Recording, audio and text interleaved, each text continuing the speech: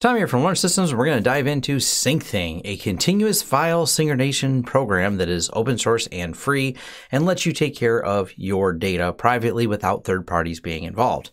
If you want to learn more about me or my company, head over to launchsystems.com. If you'd like to hire us for a project, there's a Hire Us button up at the top. If you want to support this channel in other ways, some affiliate links down below to get you deals and discounts on products and services we talk about on this channel. I've talked about Syncthing starting maybe 3 or 4 years ago. I started doing videos about it, but we've been using it for, well, probably a little longer than that. I'm trying to remember. I was trying to find the exact date I started using it, but a long time. And I've loved watching a project come together, all the features it has, and it's been a really great tool. That being said, I haven't done an updated video on how to use it. Easy to use, powerful, portable, simple, private, fully encrypted authentication options, including external authentication like LDAP. I'm not going to get into some of the real advanced features, but yes, they have it. Yes, they have extensive documentation in here for Syncthing, but I wanted to walk you through the functional parts of getting it started, because even after you read the documentation, sometimes people they have trouble with some of the concepts of how Syncthing works. And that's why I wanted to walk you through step by step of both how to set this up on Windows and how to set this up on a Linux machine. The prerequisite for Windows, have Windows. Windows 10, pretty simple. The prerequisite for running this on Linux, just have Linux set up. I'm running it on Debian 10, but it supports a huge number of platforms. So let's go ahead and go over to the download section. And it has Syncthing. When currently we're looking at version 1.42. We have OpenBSD support, NetBSD, Dragonfly BSD, Mac OS support, FreeBSD, Linux, many different flavors, even including compilations for MIPS and S390X, even some obscure stuff in here that you don't see as often, but they have it.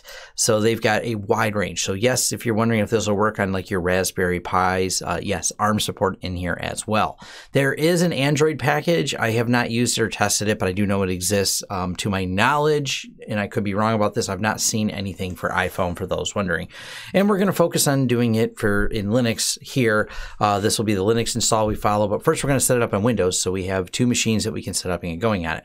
Now, this is what it looks like installed. I've got it installed on my Linux computer, and I'm not going to cover installing it on like a Windows or a Linux desktop with a UI on it, such as Pop! OS, because, well, you can do it very simply. You just do the install, which that process is going to be the same whether you're doing this on a Linux server or you're doing this on a Pop! OS like I did on mine. The difference is when you do it on a Linux server, if you don't have a UI installed, I'm going to cover the steps in which you can easily get to it without having to go through things like a reverse proxy. When you do have a UI installed, it just binds to localhost 127.0.1.8384, and pretty simple to get to it. So here's all the different files and documents I sync, and I've got it loaded on my computer that's running Pop! OS right now. So we'll go ahead and close that, because we're going to cover it as far as features and stuff of actually getting it set up from scratch.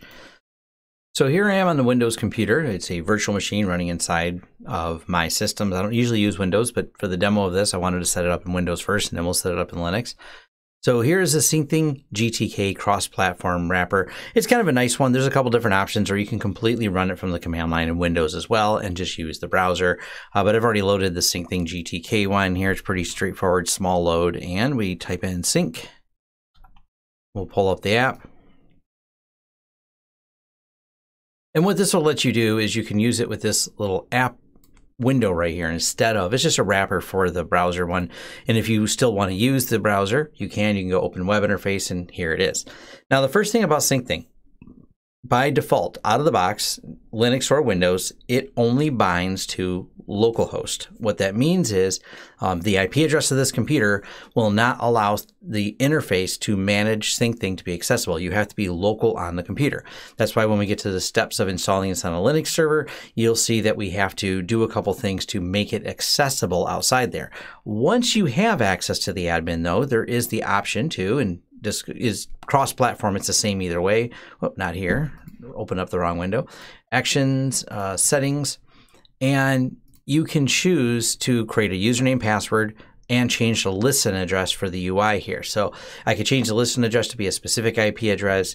So it's bound there. That way it would allow it to be accessible outside of there. Maybe you want that, maybe you don't, but there's something, it is an option to do that. So if you didn't want it just listening on localhost, but it will give you a warning. And of course, one of the options too is use HTTPS, which is a good idea if you're using it outside of localhost. You'll get warnings that if you do this, you could potentially be exposing this. And for example, let's say you wanted to host this in maybe a DigitalOcean droplet.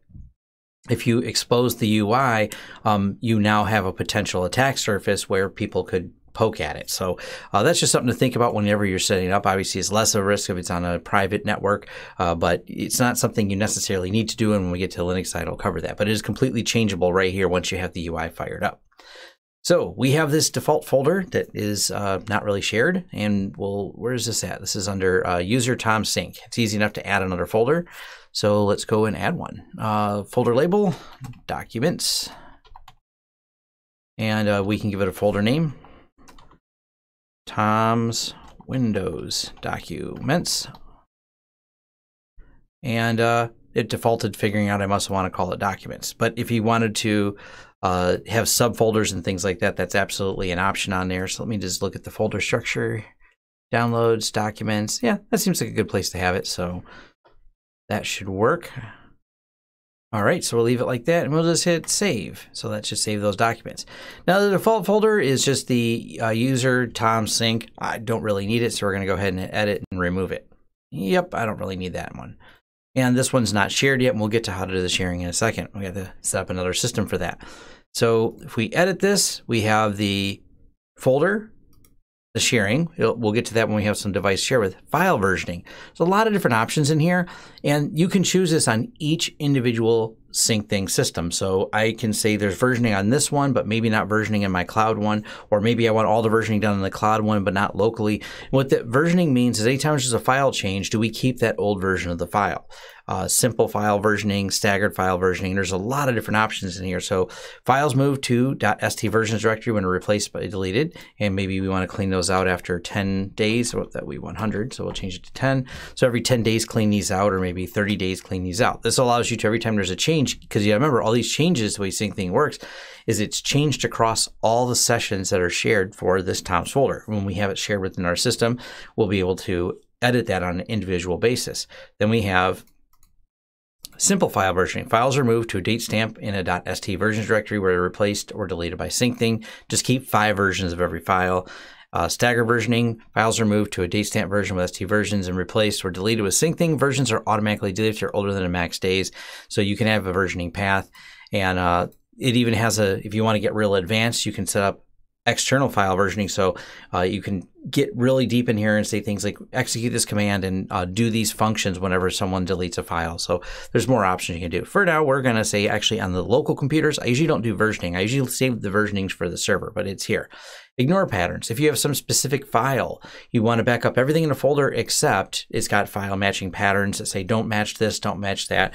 And they have full documentation, of course, on the different ways you can do prefixes and comments for creating special patterns to ignore. So if you're doing a very active folder, if you're doing this, we've got clients that have set this up to synchronize different computers that have unusual files in there, but they only want certain ones backed up. They just create ignore patterns in there. Scanning, watch for changes. Generally, you can leave this at default, but if you want, you have the option to change the rescan intervals and send, receive, receive only. And maybe you want this to only ever receive, but never send, or if you set it to send only, no version changes that happen on the other systems. If someone were to edit a file, it won't come back over here. This can be kind of a good for backup. So if you set up this as a server, or if you load this on a server where you have it dropping backup files, but you never want those backup files pushed back, you just want them to always send. That way, if anything ever happens to the other end of the receiver, no one can hit delete and it would synchronize the delete change across there. You can set this up to send only. Same thing with receive only. So you kind of get the idea. All those are options on here. So we're going to leave it at send and receive. We're going to leave the file versioning off and just call it documents and save, and we're good to go. So now we need to have something to connect it to. Now, a couple ways this connects, and we're going to go here and go to the settings. And we have connections: NAT traversal, global discovery, local discovery, relaying. What these are is they do have a global discovery server. You can go ahead and tell this system to relay through like UPnP. So if you've done this in a very basic setup and your firewall supports UPnP, this will actually talk to your firewall and open that up. Now I'm using pfSense, which doesn't have that turned on by default, and I don't recommend turning on. It's not a necessity to do this. It just has some options for doing that. It also has the auto discovery and global relay servers. Now those are their relay servers that they're running. What this does is creates the discoverability if you're trying to get two different systems that are not on the same network to find each other. It has local discovery when they're on the same network, but if they're not on the same network, you can use their global relay system to find other Syncthing servers based on the ID you put in there. So you can have two separate systems and rely on them to relay. For purposes of the way we're going to do this, we're going to show you that we can do it with all of this turned off, even though we're going to set this up on somewhat separate networks, because I'm going to show you how to do everything in a manual discovery. Because if your goal is to lock everything down and keep this completely private, so to speak, where you implicitly list each system that you want to go to, and you don't want this, beaconing out the fact that it exists at all, you can turn all of these off and it'll still work. You just have to manually specify each address when you do that. So it's up to you which way you want to go. I'm going to go for the manual method because the auto one is auto and it's pretty easy. I like it, but we're going to go for more privacy where I want no announcement that this server exists. So save, and whenever you save a configuration change, hit restart. And simultaneously, it's going to be restarting in here. These are just one and the same if you're using the GTK one. So however you want to do it. The GTK one, like I said, is kind of cool if you like it, but because it's going to have a nice little tray thing down here at the bottom, so you'll be able to see that. Pretty straightforward. All right. Now let's get over to our Linux setup so we can tie this to another one. Now you can tie Windows to Windows. You could tie this to a Windows server if you want. You don't have to do anything in Linux. It's just, I figured Linux to Windows is probably more likely what people are going to do. So this covers both sides of that. All right, so back over here to the downloads page, we have all the different ones we can download directly, the images. But what we're going to do here, because I'm running Debian, is I want to go ahead and add the repository in here. And what this does is allows me to pull directly from their package base that Syncthing maintains. So if I add this in here, I'm going to get the latest version of it each time. So every time I do an apt update, it'll be the latest version. Now this is Debian 10 Buster that I have set up just for Syncthing.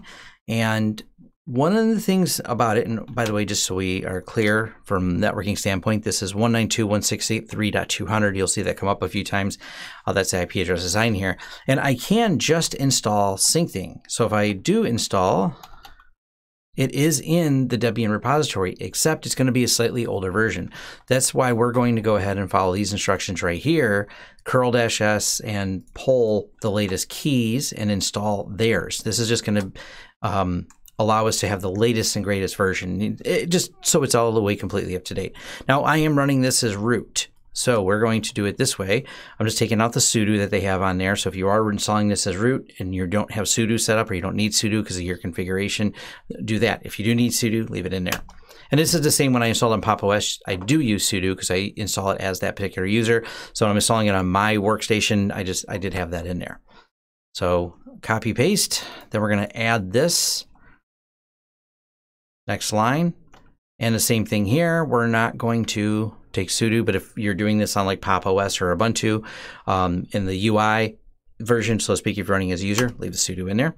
So that allowed us to put Syncthing in there. And then from there, the next part of the instructions are pretty simple. apt-get update, apt-get install Syncthing. So let's go ahead and update this. You have the latest packages, and we're going to go, whoops, install Syncthing. All right, Syncthing's installed. Next step is going to be adding a user for Syncthing to run as. You can run Syncthing as root. This is not the best method to do this. The reason why is if something ever happened with Syncthing, someone compromised Syncthing, it's running at root level privilege. Therefore, whoever gains control of your Syncthing instance would also gain control of root level access to your system. So I don't recommend running Syncthing as root. Not that you can't, it's just for security reasons, maybe not. So from here, the next step is going to be add user Syncthing. User Syncthing. That way we have a user to run it as. Give them a password. Oh, I think I typed that wrong. Yep.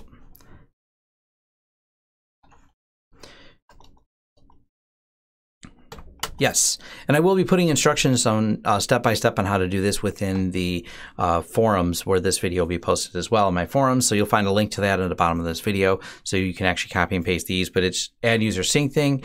Then the next thing we need to do, and we'll put this in here, is system control enable Syncthing at syncthing.service. What we told it to do was enable a service to start at Syncthing user and Syncthing the process. What this does, and we're going to go ahead and start it now. Syncthing start, Syncthing service. Now we've kicked off the Syncthing service status or service running. And we'll do a status right here. And all I did was Syncthing system control status, the command right here. And we can see it's up and running. Now, this is where the challenge comes in because this is a Debian server with no UI. So it says the API is listening at 127.0.0.1.83.8.4, the default port. And I can just go there by doing this, but I can't. And even though the IP address of this is 192.168.3.200, and for those wondering, yes, I'm using tmux. We're going to go ahead and telnet over here, and we'll telnet to 192.168.3.200, and we're going to go 8384 connection refused. So how do we get to the UI? Well, that's where we're going to use SSH forwarding to make this work. So we're actually going to exit out, and we're going to set a local listening port of 8000, and we're going to listen localhost 8384. Now, you could put 8384 twice, like to listen at 8384 and wrap 8384, but the problem you run into if you do that is I have Syncthing already running on my computer, and I would end up with a conflict, so we don't really want that. So you can do this. If you're using Windows and you have the Windows subsystem for Linux loaded, this will work in Windows. You can SSH in to that particular server and do this same command, and it works the same way. If you're using PuTTY, look up how to do port mapping on PuTTY to do the local remote ports on PuTTY, and it's local, and follow kind of this idea how to do it, but I'm not a big fan.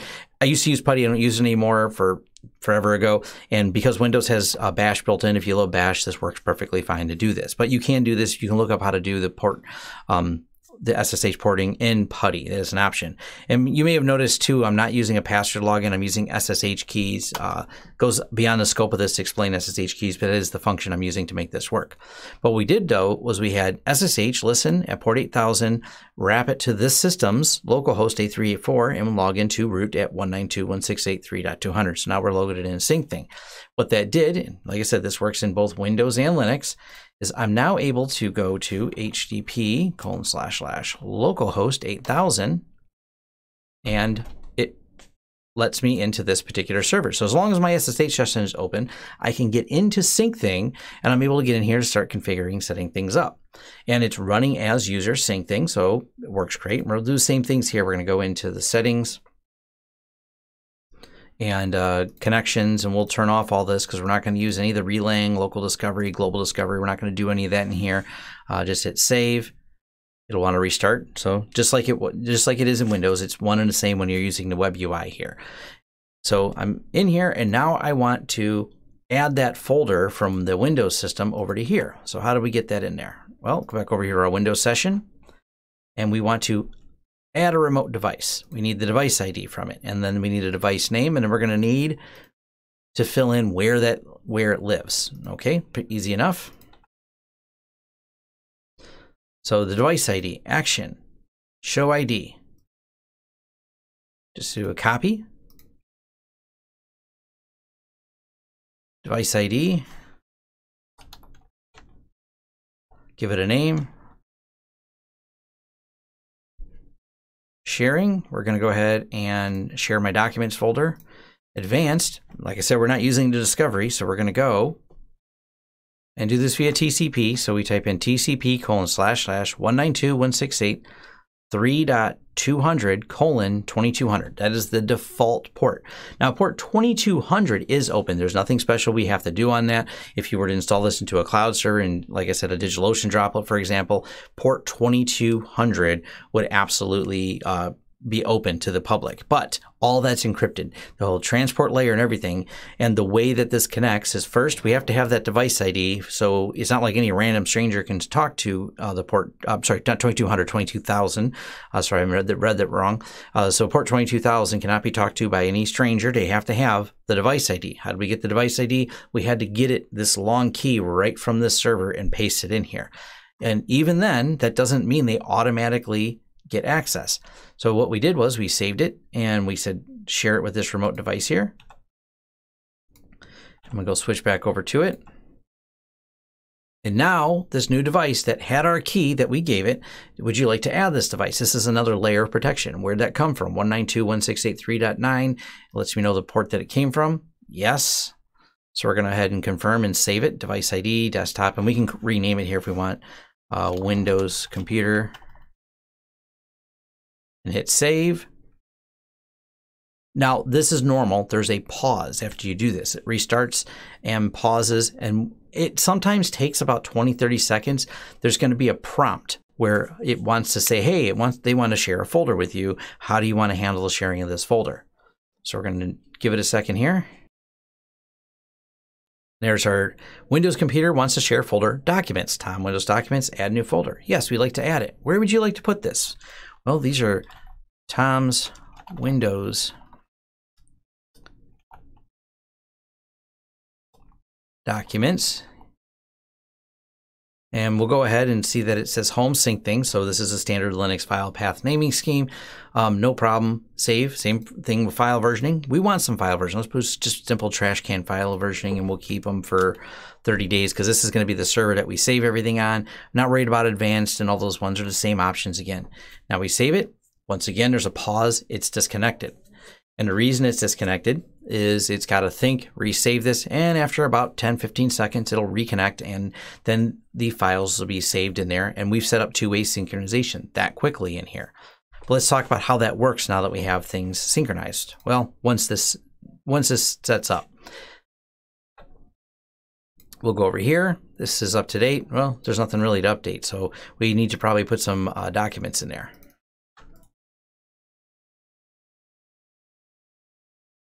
So let's drop this test document in there. Copy, paste.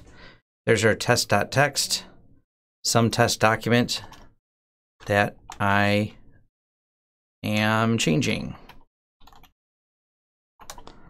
Save. And then we'll rename this one test2. There we go. We got test1, test2.txt. Simple enough. So two documents. A second, there we go. Test document. Save, close, all right. And if we look, rescan, give it a second, make sure it's all up to date. All right, let's look over our other system. All those files probably are synchronized. Yeah, this one's up to date. Up to date, yeah, updated test2.txt. We can look at the versions of it, so we can see that there's more than one version of this. Let's go and edit them again and see what happens. So just so we have some more data. So we're going to open up this file. Some more changes.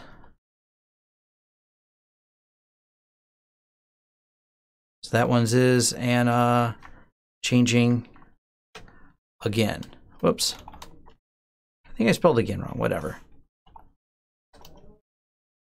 All right. Close that document. And probably drag something else. Let me see if there's something else on this computer I can even copy over there. Anything in the downloads folder so we can actually have some data. Okay, we'll copy the installer over here too. So, all right. So now we drop some things over there. We go back over to our other system here.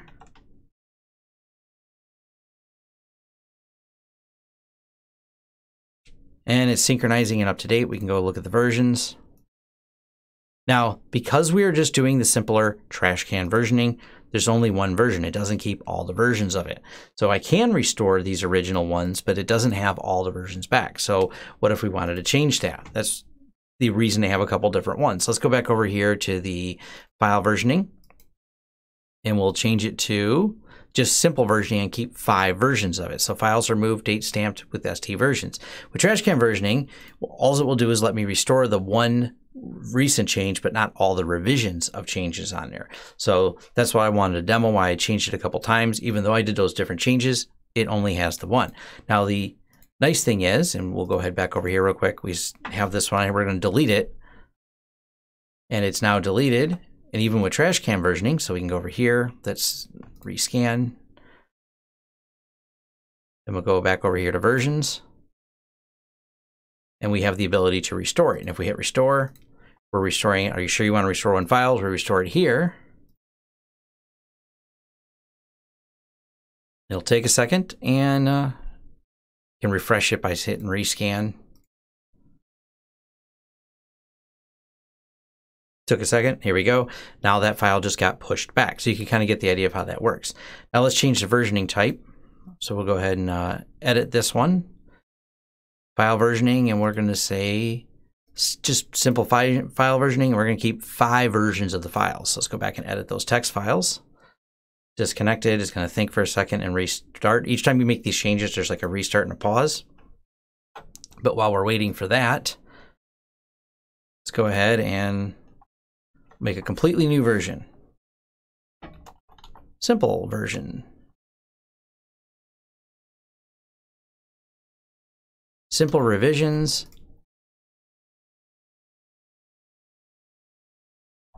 Revision 2, save. Give it a second to synchronize. If you do change them faster than the synchronization happens, well, then it's not going to catch it. So we'll give it a second to synchronize here and jump back. Make sure it's seen on this side.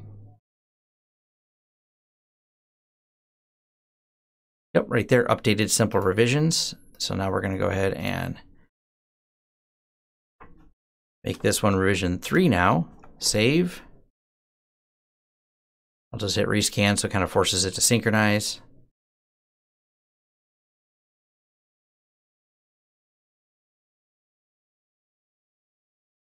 Cool. You go over here, you go to recent changes, and you can see, all right, there's 2 different versions of the file. Now what happens when we hit versions? Well, we can go here, and there's the other one to restore. So now we have different versions of that file we can restore. Let's change it one more time, and it should show me even more versions of that file to restore. So we've only got 2 right now. So we'll call this one now revision 4. And now we can restore these other versions. So there's the version we initially started with, revision 2, revision 4. So revision 4 is current, so we don't have that one showing in here. Revision 3 is if we restored this, and revision 2 if we restored this one. And the same thing, it'll just overwrite the file and it'll cascade backwards to actually everywhere this is shared. We're only doing this between 2 systems, so there's only 2 to share it with. But you kind of get the idea that you can do these different version types on there, and it's pretty easy to use. Now, as far as how this system goes, so when we look at this, how it relates back. So it has the device ID, the sharing, advanced, address dynamic. That's on our server side right here. What that means is dynamically that other system can come to any address. And we're assuming our server is always at a fixed address, 192.168.3.200. But our other system here can be at any address. So if our Windows computer is wandering around, or really any computer, that's one of the reasons I chose to have the connection initiate from this particular system to the server. This is how we set ours up. I have a server that's at a static address all the time. Even if that address is behind a VPN, for example, and we run ours, even though it's an encrypted protocol, we still keep it behind a VPN, just for good safekeeping and less risk exposure when you have things behind a VPN. So when I have my laptop roaming around out in the field, I do have Syncthing on it. I'm running Linux on there. And I VPN in, and it connects then back into that particular server all the time. It doesn't matter where my laptop is. If my laptop changes address, it doesn't really matter as long as the server has a static address. That's why we initiated the connection there. But the question I've seen people ask is, can you initiate the connection either way? And the answer is always yes. You could have started the server to connect it to a desktop. The problem you run into is if the desktop changes, the servers are statistically, depending on how you're configuring things, but statistically, usually servers are going to be a static address. And especially if you want to run this in the cloud, let's say you're going to throw this in DigitalOcean. You'll get a static address on a DigitalOcean droplet, and no matter where your IP address comes from, if you initiated it to the server and did the, connecting to specifically TCP, your server IP address, :2200, you're fine to do that. And if you do run this in a server on the cloud, you're not going to really have a problem doing it in terms of security. As of right now, it's a pretty well vetted protocol. It's very open. It's open source. They're using proper implementation of TLS. It's been gone through. I don't know if they've gone through a full code audit, but it looks pretty secure overall. That being said, this is still why I keep it behind a VPN in case someone discovers a flaw. There are people who have lots of publicly discoverable port 22000s out there, and changing a port security through obscurity doesn't really work. People can still find it. And if someone figures out that particular port and finds out that this system has some flaw in it that would obviously possibly create a problem for you. But once it's all set up and running, it's pretty straightforward to do here. Now, last little thing we're going to cover is just to show you the reverse issue. So right here, we are logged into Syncthing, and we'll actually go to SU. We'll change to user Syncthing here. And there's the Tom's Windows documents, and there's those files and simple versions.test. And if we did this, we're going to CP test2 to test3.txt. Whoops.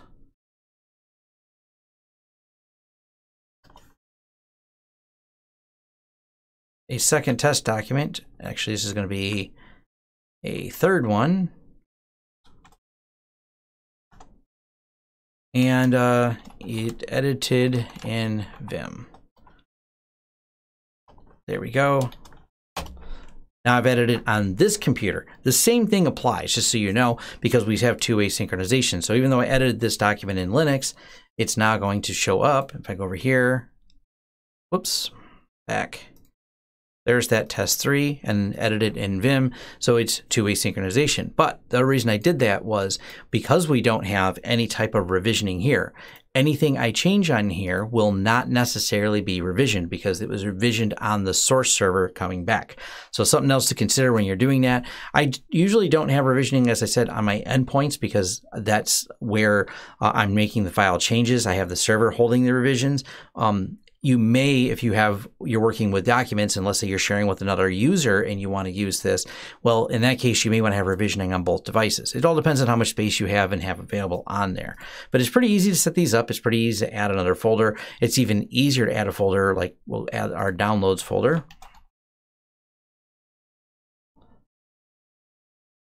Add the downloads folder, Tom, downloads.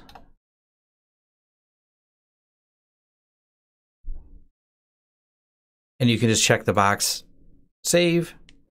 Now we've added one more folder. It's going to do the restart and disconnect. We go back over here to this machine, and it'll just prompt us to add the next folder, and away we go. Windows computer wants to share folder downloads, add new folder. We'll say yes.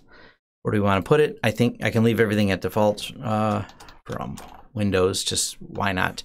And it's going to create that file folder here. Then we go over here